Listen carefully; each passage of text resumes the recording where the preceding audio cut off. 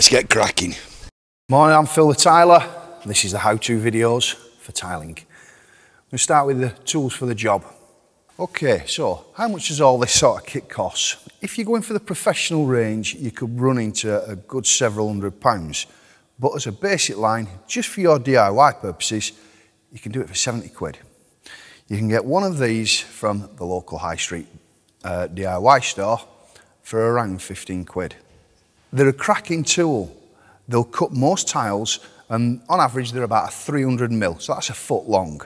As for your serrators, you can get a plastic serrator. It's got a 6mm and a 10mm built into it. Your bucket trowel is going to cost you a couple of quid. You can go into any of the pound stores, pick up a standard tape measure. They all measure the same. Same with your craft knife. Your VDE screwdriver though, takes you a couple of quid. You need a decent spirit level.